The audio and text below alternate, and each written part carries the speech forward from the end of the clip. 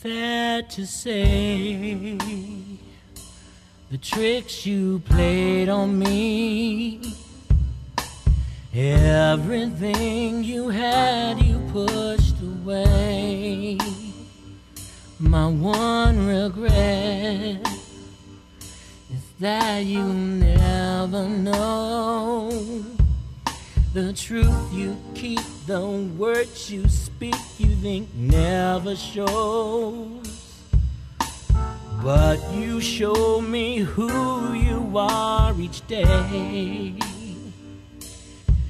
It's sad it has to come down to this. Oh, war, who are you fighting for? Divide what's already ripped away. My only wish was for you to play fair. Please don't fight what's already there. Say goodbye, no tears, no regrets. This is how it's gonna be. Say goodbye, no tears, no regrets. This is how it's gonna be. Say goodbye, no tears, no regrets. This is how it's gonna be. The American dream? A little car in every garage is probably really the American dream. But I think really having a comfortable roof over your head. For me, the idea would be to, no matter where I am in terms of my station in life, is to have some choices. I think the American dream, to me, in many ways, as a black man, has been more of a nightmare than a dream. You know, of course the American dream is supposed to be to have your house with your picket fence. Own your own home, drive a nice car, be able to send your kids to college, you know, and have money in the bank for retirement. So that's what I feel the American dream is. Oh, you can stand a lot more day. In the early years of Oregon Black history, there was a serious political and social and cultural attempt simply to exclude blacks from residence in the area in any form, whether they were slave or free. And this was typical of the pioneer generation, and it was reflected in a series of black exclusion laws that were adopted by the legislature and originally included in the first Oregon Constitution. The lesson, the message was clear, and the message was that Oregon was not a place that blacks were going to be welcome. As we moved deeper into the 20th century and the black population increased, very specific decisions were made about where those blacks would be allowed to live. And the Albina district, its close association with the older traditional black community, was an area determined for black settlement. Later migration and natural increase really identified it in the 1950s and 60s as the black area of residence in Portland, and really the only black residential area in the state of Oregon. When I grew up in this area in the 50s, it was called Union Avenue. It was a thriving street, just all kinds of fantastic things on MLK. But as the demographics changed and as the black population moved in, there was less and less investment and less opportunity. When you'd ask, you know, are you looking at investing in NorthEast said, well, it's not a good time. And so it died.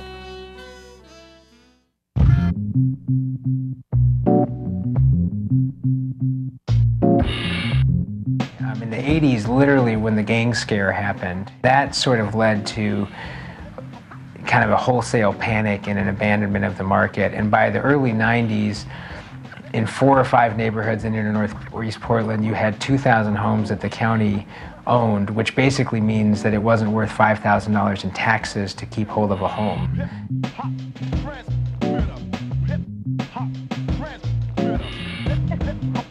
Landlords simply walked away from them rather than pay the back taxes and be saddled with a property that wasn't worth it. The property values were so diminished that a home that maybe the family had paid $40,000 for, they didn't think they could get $25,000 or $30,000. It was 1990, and a reporter named Dee Lane wrote a 4-part series in the Oregonian called Blueprint for a Slum. It basically proved that the banks had redlined Northeast Portland, and it then went on to explore in the subsequent articles what happens when a bank redlines a neighborhood.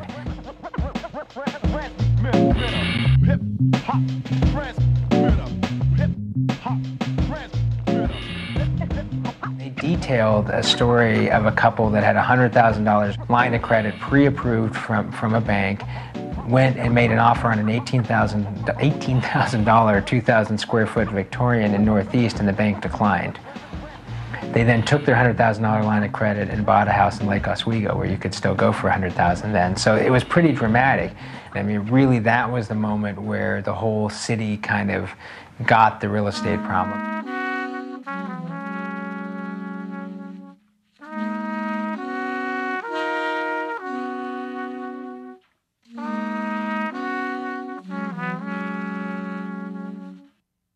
Hello, my name is Nikki Williams. I'm 28 years old, and we're sitting in the kitchen of my brand new home.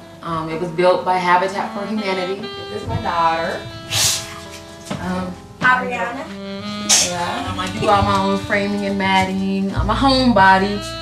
When I first applied to become a Habitat homeowner, I lived on the corner of 9th and Killingsworth, and that is like not the place to be. Lots of drugs, lots of prostitution.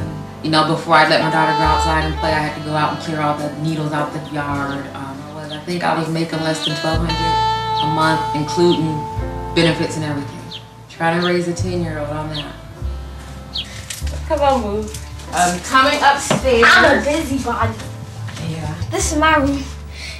She did all the handprints. It's kind of hot in here, isn't it? I've been here exactly 4 months. How's it been? Well, the house is great. However, this particular street is a really crime-infested street.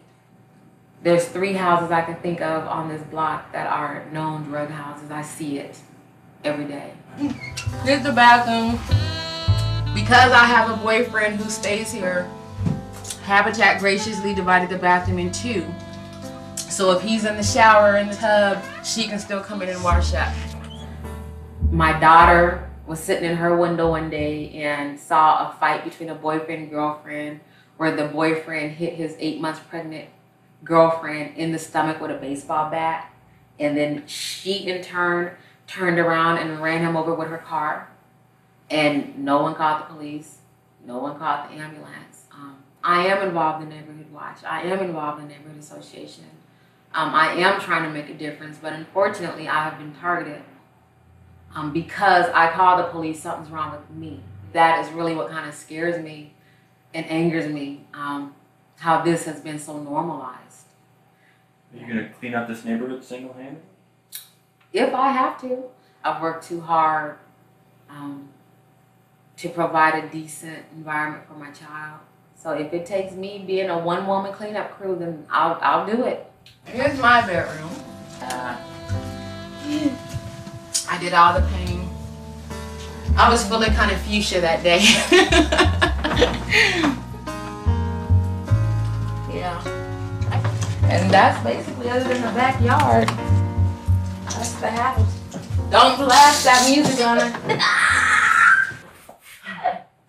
When I first decided I was going to start cleaning up this street, I was not afraid. I mean, despite the threats and the confrontations, I never feared for my safety or anything like that. However, about 2 weeks ago, that changed. I had left my daughter here while I went out on errands, and the neighbors didn't know that someone was home. And so she was sitting in her window and she overheard them talking about how they were going to break in the house. And if we were here, they were going to do this and do that to take care of us. When I came home, she told me that, and I mean, I got sick to my stomach. Up until then, I did not fear.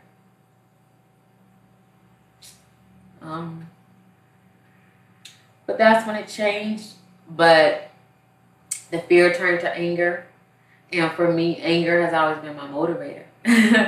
And so I just really got on the ball. You know, I stepped up calling the police every time I saw a drug transaction, every time I saw something happen.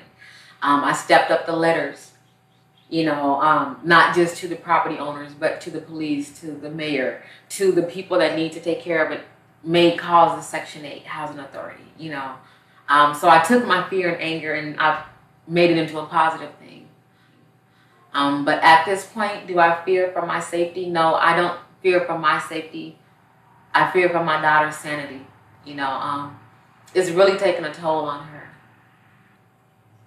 She's afraid for me. So yeah, I'm starting to kind of worry a little.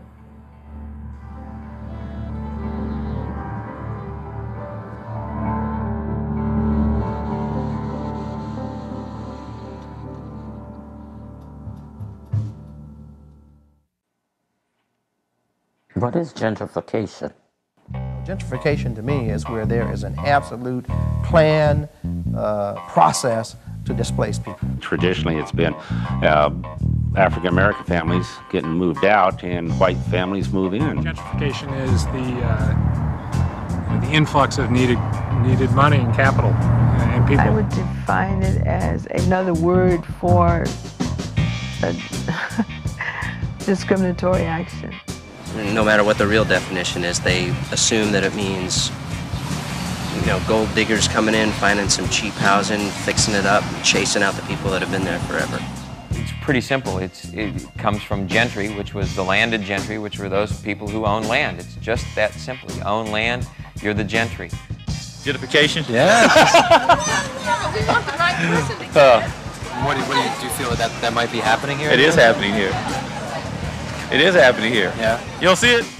You own land, you're the gentry, which means as soon as you buy it, you've gentrified it because you now own it and you're going to live in it. And the first time you fix it up, because the banker says they'll loan you more money, you add a little value to it. And every time you do that, you make not only your house worth more, but the house next door is worth a little bit more too now, just because it's all in the same spot. And that's how gentrification happens. In the 80s, NorthEast plummeted so far below what it should have been at, and that in the 90s, when the growth came and some attention was paid to redlining and other issues that were discriminating against this neighborhood, the houses shot up like crazy. Companies that moved in and looked for good buys, and the best buys were in the Northeast. If they're renters, the houses are being sold out from underneath them. If they're owners and they've been there a while, they're being encouraged to sell because there's a return. They get some money on it, but the new buyers are not buying from the owners. They're buying from a middleman who's buying it, doing some stuff, and then jacking it up and seeing what the market will carry.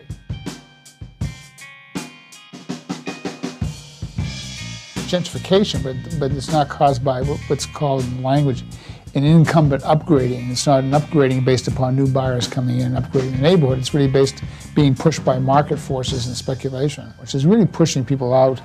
A lot of minority families who've lived in this neighborhood for years, and poor families that can't afford to live in this area are going to buy. I've been here for a little over a year. The rent is $600, but I'm on Section 8, and they cover most of the cost, except for $47. My lease is up January 15th, and after that I have to have a place else to live beside here. I would like to stay in this area because this is where I grew up, but it's getting more expensive and, you know, more harder to rent. I don't know. I know if I do stay in this neighborhood, it's going to be hard finding a place. It's going to be really hard. No, I don't believe it's a deliberate attempt to displace the black population. I think that displacement has been a byproduct of some other powerful factors that have come into play in Portland life. Gentrification is an absolutely logical and a reasonable economic concept to occur. But when you tie it to our racial history, then that's when you begin to see the difficulties that begin to emerge from it. Is there any good effect? It is if the rest of the community buys into it, but if it's just like you know, white people do this here and black people do this here and there's no joining, then that's not good.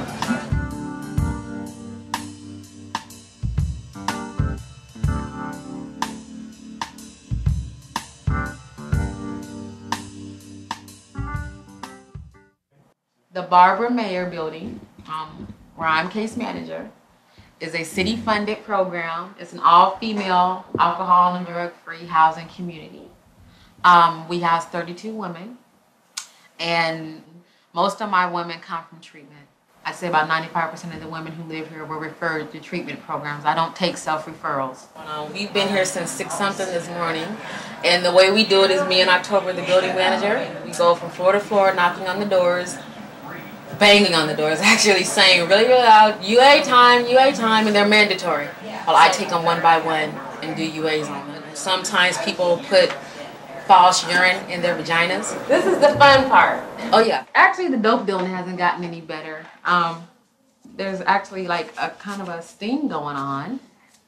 We have been given a set of binoculars by the police. We have been given a ton of forms, you know, to start the official sting. And this is what will lead to the affidavit, which will lead to the actual police coming at 5 in the morning, kicking down the door. From the looks of things, everything's negative but the math, and I'm hoping like that changes. You guys just don't know. I really don't feel like dealing with this shit today. Bummed is because this is someone, if this does test positive again, this is someone who have really been doing good. On the verge of getting their child back. And when I catch someone testing positive, there's usually lots of tears and lots of blaming, and it's really not a pretty sight. It really kind of ruins my day. You know, when I come out of one of those meetings, I'm like emotionally and mentally drained usually. Yeah, so imagine dealing with this all day, and then the minute you get home, you know, you're dealing with a dope house next door. It gets tired. You know, it gets tired real fast.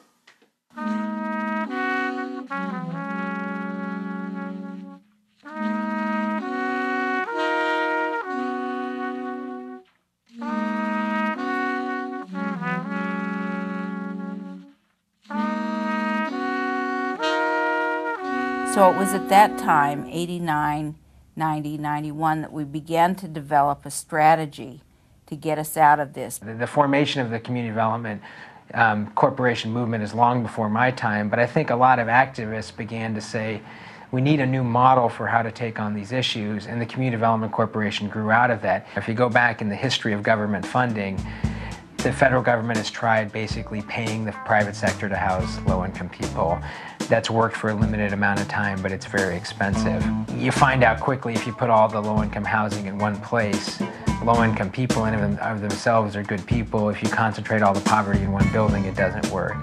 One of the things that began to develop probably 25 years ago was a theory that if you could build community-based nonprofits that were technically very strong, who had the real estate skills and the organizing skills to own property, that over the long run, those groups owning the real estate and tying that to organizations that wanted to work on the big picture could really start to be a long-term viable solution. The commitment in the city and county giving the tax foreclosed properties and making these operating grants to the CDC said, we want you and your neighborhoods to be part of this revitalization. We don't have the answers.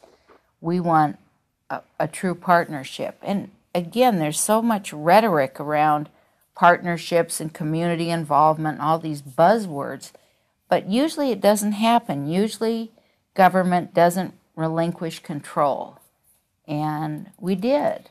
You know, you talk about gentrification now, and if you have 1,000 homes that are vacant with, you know, drug dealers breaking in, people scared to go out at night, not enough eyes on the street, you need some amount of, quote, gentrification. You need people to move in and live in those houses.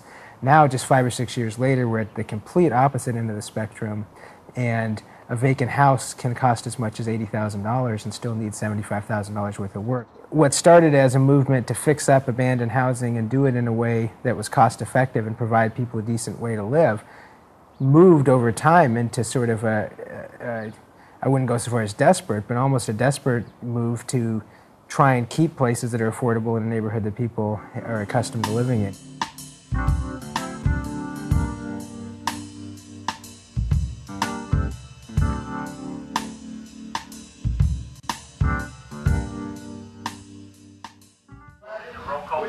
The meeting we're at tonight is called Hope and Hard Work. It's a community-based organization with homeowners, renters, the police come faithfully, the mayor sometimes comes, and different organizations involved in trying to clean up the streets. The city, buildings and people come for like problem properties that need to be cleaned up, torn down, or gotten rid of. So we're in the process of doing introductions right now, but you're more than welcome to come in and kind of observe. He's with the Black Gang Detail. Both of these guys are working black gangsters. But anyway, several problem addresses in that area. The gang enforcement team combined, and I believe searched the entry on house. In doing so, they came up with not quite an ounce of marijuana, but they came up with marijuana and no other drugs. At 3424? 3424, yeah. Right next door to you. Yeah, marijuana? That's what they came up with that night. That's a personal stash. Yeah. Well, that house should be shut down for a while. You're there, you'll know better than we will. I don't know basically what your train of thought is on that, but I can tell you one thing, is if we could catch 200 people in that house, we would. Very significant, but it sends a message to the rest of the people there that we can reach out and touch it. And we start touching people in the area, so you will be next. Crack addicted baby, crack addicted. Girl, How do you know? I mean, my mom told me last night, she said, oh, she had her baby. I said, oh, is it healthy? Yeah. She claims it's healthy. I find that hard to believe. She was like 9 months pregnant and looked about 3 months pregnant. So I doubt if that baby's healthy. I really doubt that. But whose is this one? It ain't mine. Hey, nah. Oh, I'm going to get paid. In full. It ain't mine. Oh, so you deny me? You trying that Mary Joseph shit. I don't believe it. I was drunk. Y'all wrong. I'm kidding. Just simply a ghetto family. Speaking of the street, I want to talk about the street. I tell you, we cleaned. She's out of here. The crack house next door, her last day was supposed to be the 31st, so she's out of here. The broad across the street, she's gone. The blue house has been busted twice. So out of the 4 houses that were a problem, the city has actually not closed down, but evicted 2 of the tenants, shut down 1, and they're working on the 4th. So remember you said it was our one woman power? Becoming one. I know. Pretty much. Oh, this is the dope house next door to our home on, we live at 3428, and this is 3424. This was a revolving door, 24-hour crack house over here. This is the aftermath. This is it. So hopefully we'll get the next set of neighbors that'll be kind of decent here. You know, the gray house across the street, problem house, that has a lot of gangbangers in the summer and the spring. The blue house here on the corner is another house that they busted 2 times and found marijuana and guns. But that's the next 2 houses on the agenda as far as cleaning up around here.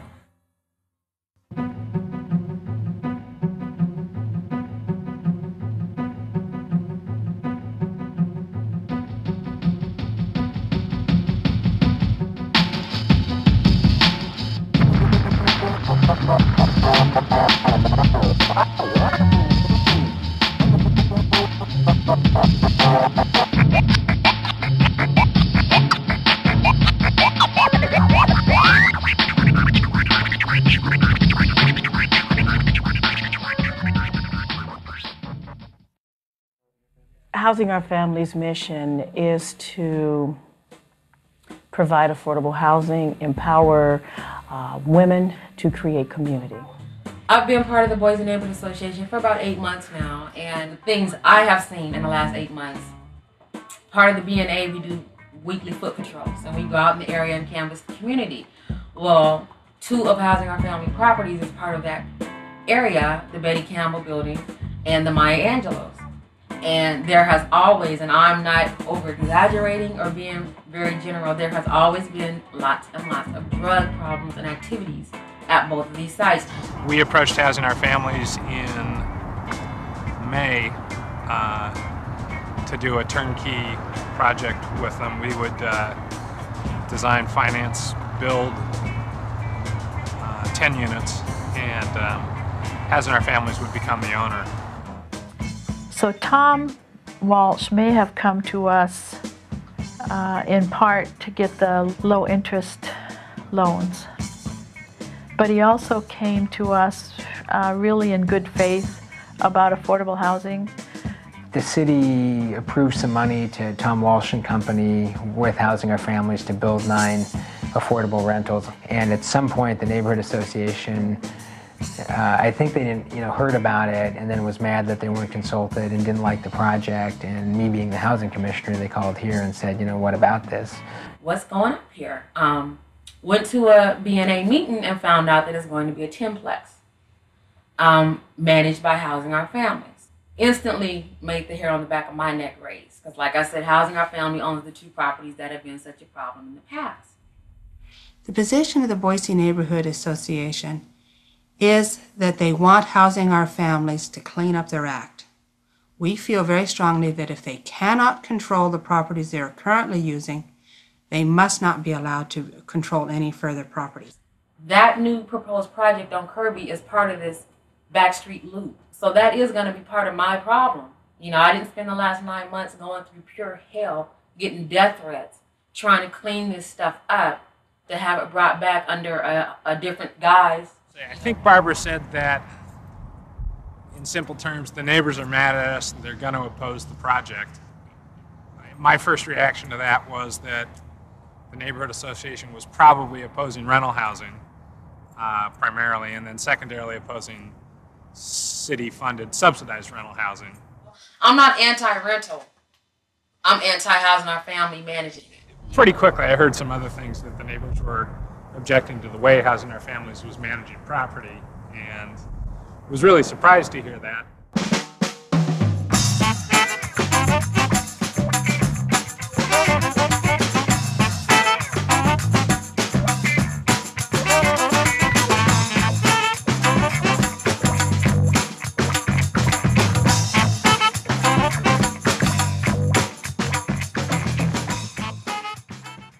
A good neighborhood agreement is a list of sort of actions on both sides that typically a neighborhood association and an owner or manager of a piece of property agree to, and standards for management, communication channels, expectations of each other. It's not legally binding, but the city pays great attention to them if they're actually in place. Okay, grab my coat. Can everybody start to get back? So we're going to sit. We're going to go ahead and start. Why don't you set a table?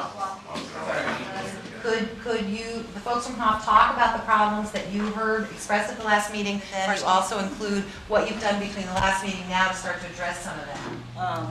We are being blamed for the drug people in our area.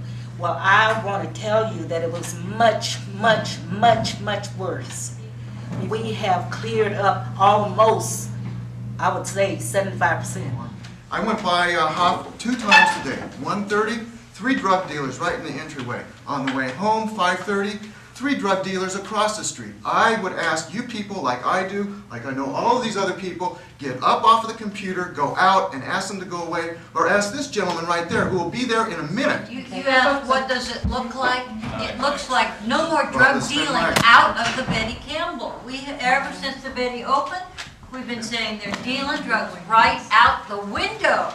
This is going to sound lame for a minute here, okay? But look, what I'm hearing here is you're seeing stuff going on outside of our building that we are not seeing, because we've got outreach staff that sit at their desk and they call the police all the time. The problem is when an area gets identified as a drug area, you can take the drug dealers out of there, then other drug dealers will come in and take their place. There is also a grant around safe neighborhoods that we had put in a proposal to for better lighting at the Maya Angelou, and that actually was approved today. And that's better money. We send every time money, that's better money. We send your organization is not ready to receive that money because we have too many complaints against it, and we're protesting that. So you need to talk a little nicer to us with your attitude, man.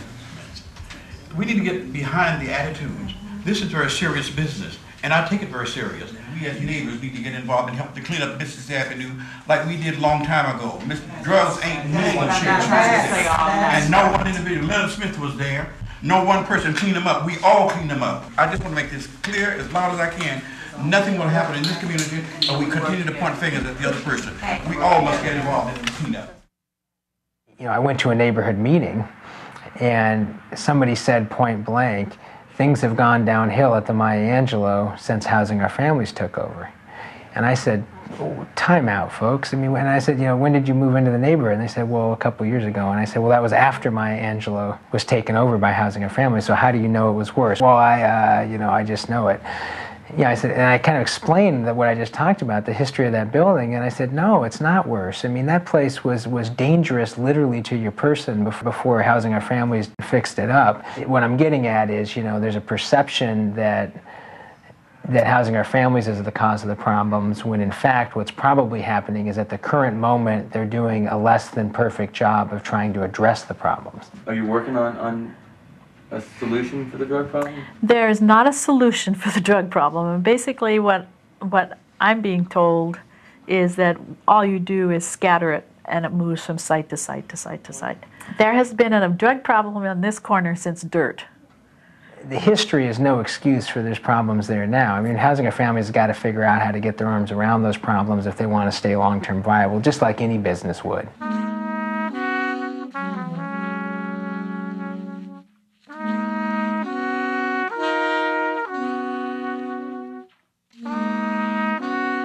I had applied for her to get a 4-year scholarship through the Children's Scholarship Fund, and I just got a letter the other day saying that she's been accepted.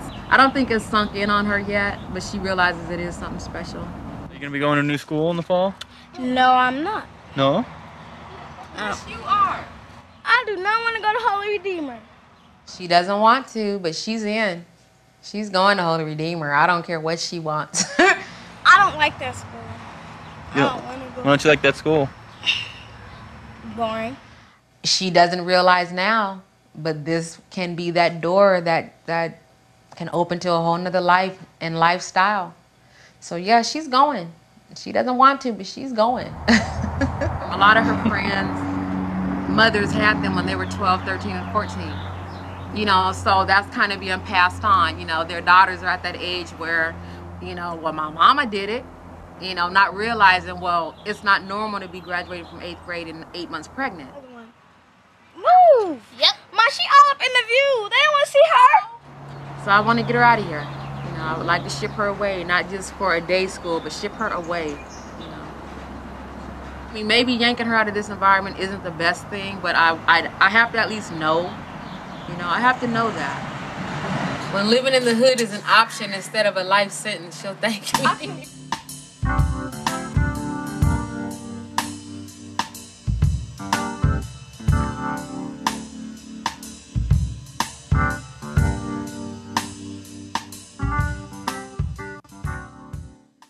Given the problems that we have and how we all feel about it, is to come under some sort of good neighbor agreement where you guys put a moratorium on your developments, your buildings, whatever thing you want to say, for a given set of time, so that we can see some real progress in the management. There are other projects I think that you have pending that you're not bringing to this board tonight. Well, can you say what those are, Leonard? What your concerns? Let them, they know. Okay. We need to get to answer the question. We want to answer the question. Don't get too attitude up.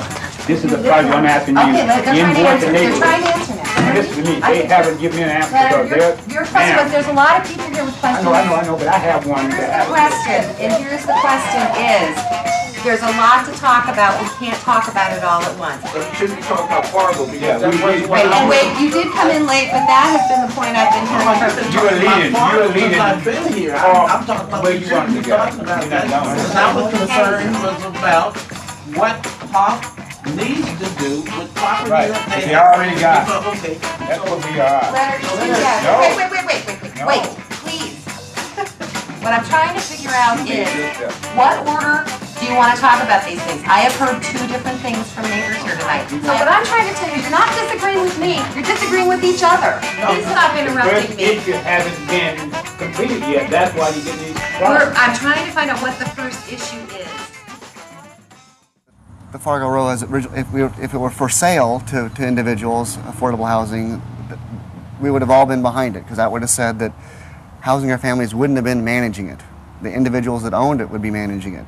and hopefully they'll be self-managing and self-accountable. One of the saddest things to me is to see the tremendous backlash against renters. I do believe when people own their property, they do take better care. I mean, you've got more at stake.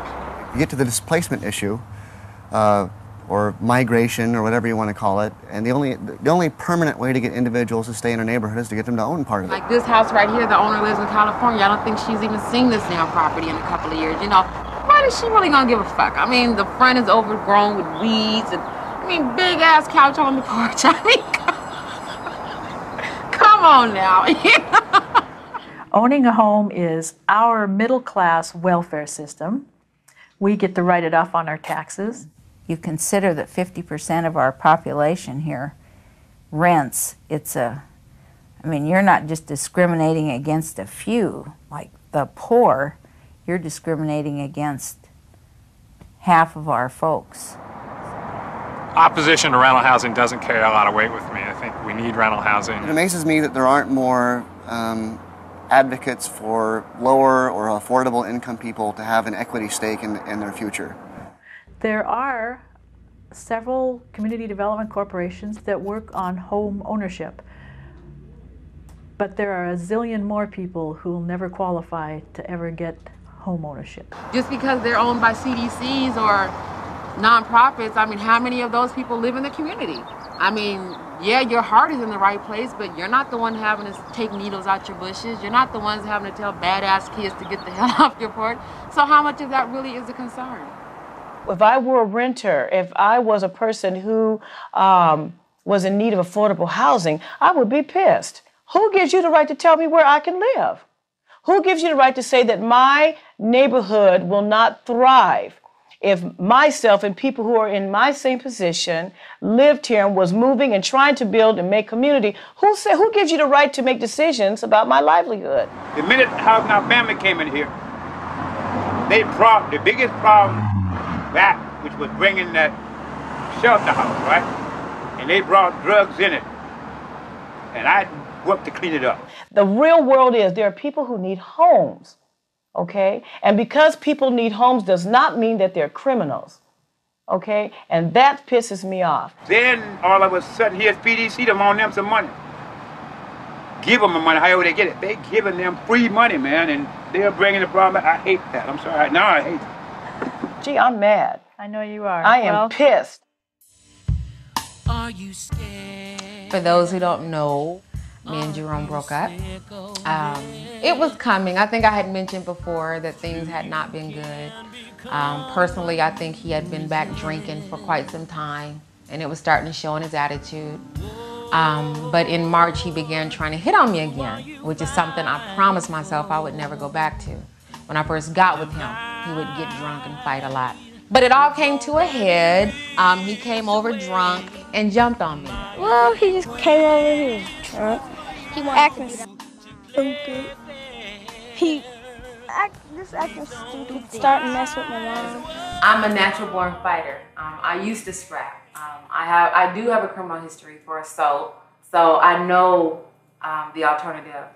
Because 4 years ago, I was sitting in a jail cell for assault. And they actually hog-tied me like a pig and drugged me out my house half naked. And it was that day, sitting in the jail cell, that I decided enough is enough. That was June 5th, 1994. So what I did, trying to be a mature adult, I went and got a restraining order. I was crying basically because I thought we was gonna go through what we went to a long time ago. I wasn't scared because I knew my mom would take care of it. I just thought I didn't want to happen what happened when I was like 6 or 7. What happened when you were 6 or 7? Everything bad. The reason it is important for me to behave is because my daughter sees everything I do. And she has seen me flip out and fight. And so I'm trying to spend, and I will spend the rest of my life trying to erase those memories from her head. I don't ever want her to see her mother like that again. My mom said that it won't happen no more. Say goodbye, no tears, no regrets. This is how it's gonna be. say goodbye, no tears, no regrets, this is how it's gonna be. The outcome from the last meeting was that folks from BNA leadership and HOF people agreed to come together and try to take these property management issues and build a good neighbor agreement. We are getting a disproportionately large part of our housing stock or property taken up by CDCs. And it's our feeling that we want to support our low-income neighbors, but we don't want to encourage a whole lot more. And what you're getting right now is the current list we work off of.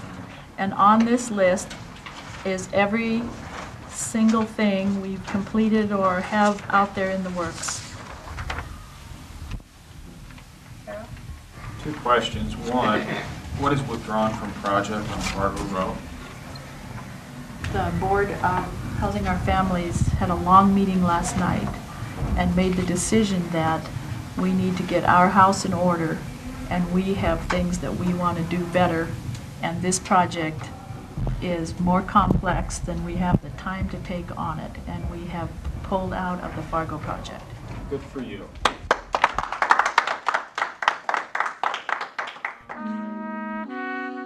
We know how to be a grassroots organization, and we just stepped away from it, and the result was pretty volatile, I guess I'd have to say. I'm not critical of HOF. They've got to live with the Boise neighborhood for a long time. They've got some real issues right now that they got to discuss, and they don't need to develop property. I understand that totally. But if I never go through this same experience of spending a year on a project and have it fall apart because the nonprofit thinks they're not making enough money, once is plenty enough for that kind of experience. But it seems to me that the CDCs went wild for many years, and I don't mean wild in a negative connotation, but they grew enormously.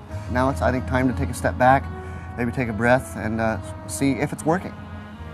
Well, CDCs have popped up everywhere, but most of them are run by people that came here from outside the community, you know, and a lot of them didn't even want to work with people in the community. Well, we know what's good for the community, and they came in and did what they wanted to do. Break it down, you can't have all these white folks moving in the ghetto who ain't got a goddamn clue about what it takes to straighten out a ghetto and pour tons of money in and think, oh, well, this is great, look what we're doing, we're helping. Some of them have finally realized that, you know, you got to deal with folks in the community. We've got some experiences that you need to pay attention to. And there's been a lot of development. We've got quite a few CDCs in the neighborhood, and they're doing good work, you know. They're making houses available to people who might not have been able to afford them in the past. So, you know, that's a positive thing. Yeah, that's a positive thing. I don't think the CDCs need to redefine what they do. I think they need to redefine how they do it in a new environment. But are you dealing with the issues that created this situation to begin with? Are you dealing with the drug addictions? Are you dealing with the not knowing how to be a parent? Are you dealing with the, you know, the molestations, the rape, the just depravity? You know, are you dealing with those issues? If you wanted to say it quickly, they've gone from sort of the heroes of a revitalized neighborhood to the defenders of the poor. And that's a tough role. Ghetto is not about income level, it's about loss of hope. Are you putting hope back in the community? Not just houses. Are you putting hope in the community? And that is where I see a lot of the CDCs falling short. That's what I see. Are you scared? Aren't you sick of this? It's true, you can become what you resist. War, who are you fighting for? Divide what's already ripped away. My only wish was for you to play fair. Make a motion that we accept the Good Neighbor Agreement and for the Neighborhood Association as amended. I would second it, and I particularly, I mean, the opportunity here, I hope, is to move forward and not dwell on the last few months. Next, I guess, item is the land use policy. Marcia, you're up to bat. The gist of our land use policy says that the Boise Neighborhood Association favors home ownership, that we don't support anymore rental housing that is subsidized for people whose incomes are lower than 60% of median family income. We're trying to get enough people in the neighborhood who own their homes and have a vested interest in the neighborhood and who can support the Mississippi corridor. I bought my house through a low-income program, the NorthEast Community Development, and that's why we're just using this economic level as a smokescreen, and we're not telling it like it is. Well, here's the way it goes. I mean, I probably heard a lot of people do it. Well, you guys who just came here want to accept it or not. Low income bring all the problems we have, the crime. I'm sorry, the majority of the low income broke me on this corner. They don't spend no money with me. They don't spend no money with the other business. All they do is bring a problem to us. That's all. So we don't need all that. I want to go on record saying that the land use policy sounds quite racist, and I think it should be revisited. Well, whereas all whites dominate the board, it's very difficult for a person of color to have a motion. So I want to put that out. I think the implication that all poor people are black is racist. Exactly, that's racist. I'd like to move that we adopt the land use policy as written. I'll second it. I don't want to upset your domestic life. Well, first of all, there are still empty board seats that people could fill. I would just like to register just a general offense and an objection to the kind of statement that all the white people are together and that I'm not, no. Come on in. So all in favor, raise your hand and say aye. Aye. 3, 4, 5, 6, 7, I think. Against, raise your hand. 4. I think we just passed the land use I think we policy. just passed the land use policy. You're representing the community. You're no longer representing yourself. And you have to take that larger picture into account. What would the community want? We want housing. We want affordable housing. Whether that means you make $2 or whether that means you make $2 million, we want affordable housing. Income does not play a role in that. And I don't care what anybody says, it boils down to a racial issue. The very same houses that whites can come into the community and get, African Americans are redlined and can't get the loans from the banks. So I think that it's not something that we have to push under the table. We've done it too long. We have got to start somewhere, and we have to start here in Boyce. We can't fight the Civil War again. We can't do anything about the redlining that was and probably still going on. You can't do about that some people's going to get the money and some folks ain't. You can't do anything about that. So people in power, whoever they may be, black, white, or whatever, have got to have empathy for a lot of other people in the community.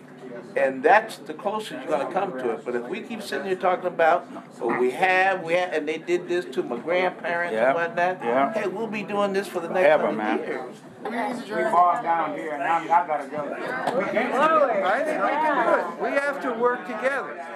We don't, Ed, we don't have to talk about getting rid of one leadership or whatever the hell. We just sit here and chair the meetings.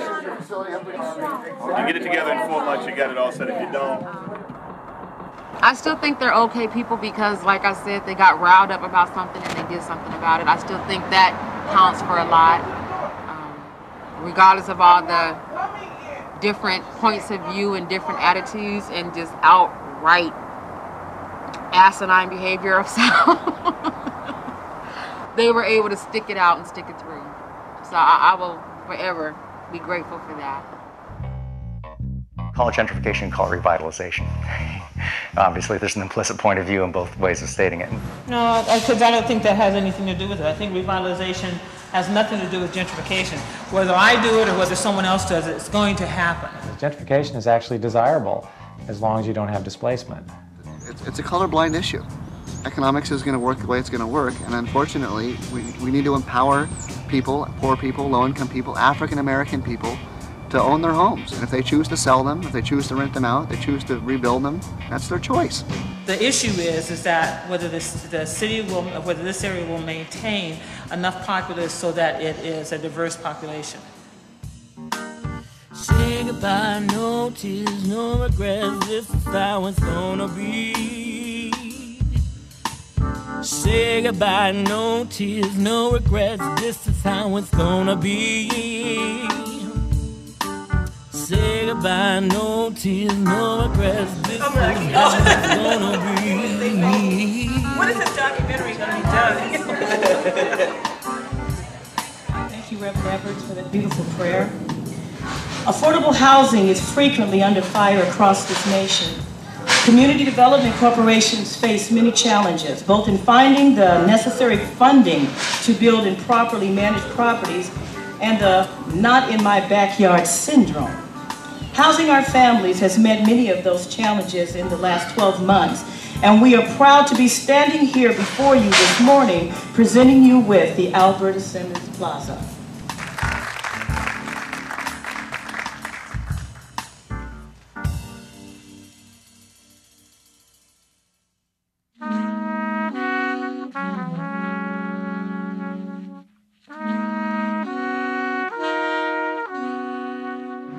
I think a lot of good things are happening in this neighborhood, and I think a lot of some of the changes that have happened in this neighborhood in the last 5 or 6 years are just amazing.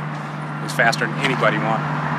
Not much around here has changed. Yes, I've got these people out. Yes, I got those people out.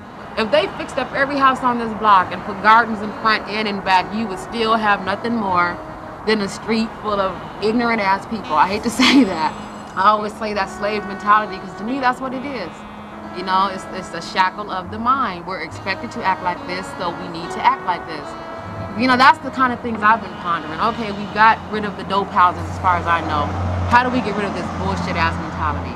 You know, and I don't know how you do that. Sad to say, the tricks you played on me, everything you had, you pushed away. Right now, we're seeing a lot of reaction from the neighborhoods against affordable housing. In the last 24 months, hundreds of people who've never been in Northeast have bought homes in Northeast, and we're going through that phase. You know, the reality of the Northeast area is that we can see it changing, but we can't predict exactly what that change is going to represent in the next generation. So as far as the gentrification, I still say let it come. Call it what you want, let it come, please. We don't exist well. Almost all neighborhoods are segregated by class in this country. And now you've got a situation in which you've got mixed income, but there's a lot of tension going on. As these houses go up in value, there's going to be a percentage of our citizens that's not going to be able to afford them. And we must help them. Let it come. I look forward to it. I've seen the rotten, ugly bottom part of the apple. I'd like to see the top part, the shiny, red, edible part, I guess you could say. I'd like to see that happen. And I've been told changes are coming. Let them come. Let them come.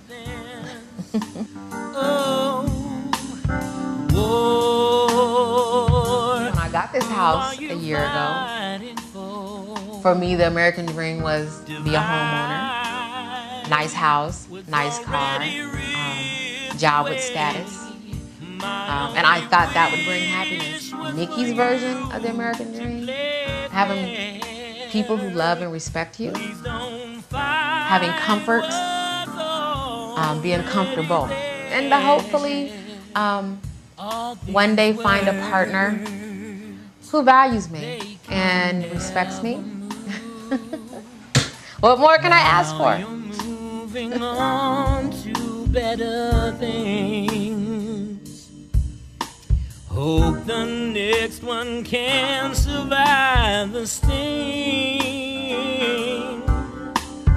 War, who are you fighting for?